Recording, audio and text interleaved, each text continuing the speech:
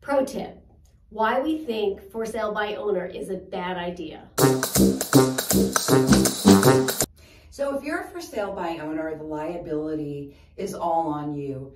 For instance, if you advertise your home with having hardwood floors and the buyer notices they're actually veneer, you will have to pay for that mistake. A realtor would have caught that. Right.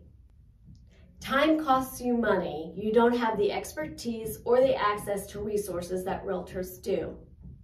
You need to understand the market so you could price your home effectively. You need to understand the contract so you know what it is you're signing and agreeing to.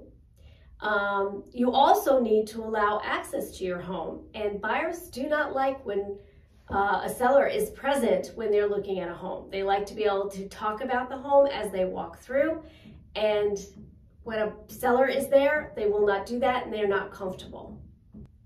The mindset of a for sale by owner is saving money. Chances are you will be paying a lot for extras.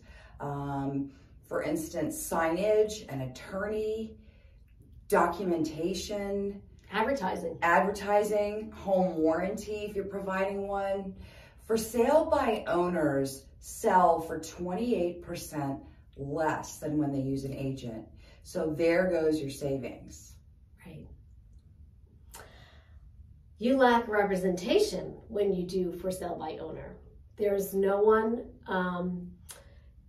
looking out for you, for your best interests, negotiating the contract, answering the questions about home inspection, about the home, the next steps, and making sure that all timelines are met in that contract. And there are a lot of them. Your marketing is limited. Using pictures taken with your phone deters buyers and they move on to the next house. Absolutely. And just an FYI, when you do use a realtor, they pay for the pictures, the advertising. We pay for a stager to come in. So we invest in your house so that your house can be sold. Right. We're the McLoughlin Sommer team from Century 21 Redwood and Ashburn. Please subscribe so you don't miss a video.